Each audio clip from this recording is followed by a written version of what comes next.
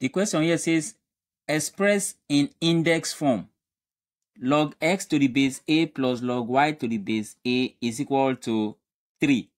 Now, according to the law of logarithm, because of this addition here, if we take log a, which is common to the two terms here, and open up brackets, because of this additional sign here, this addition here, we simply multiply these two terms, xy.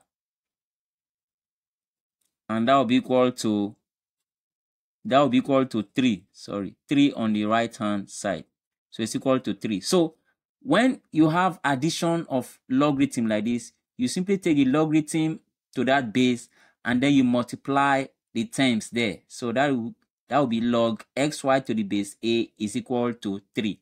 Now there's another rule that says if you have log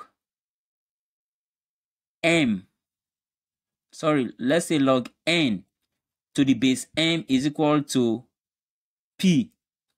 If you have a rule like this and you want to express it in index form, what you simply need to do is to take this n here will be equal to the base m raised to the power of this answer p.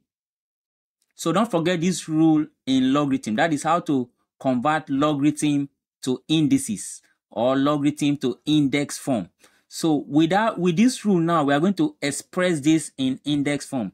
So it's going to be the xy using this rule, like the m here is like the xy. So I say xy, that will be equal to the base that we have here, which is a, and that is the base a, all raised to the power of the answer that we have here, 3. So in index form, this logarithm in index form is finally expressed like this, and this is the final answer. So please subscribe to this channel so that you can get more videos like this. Thank you.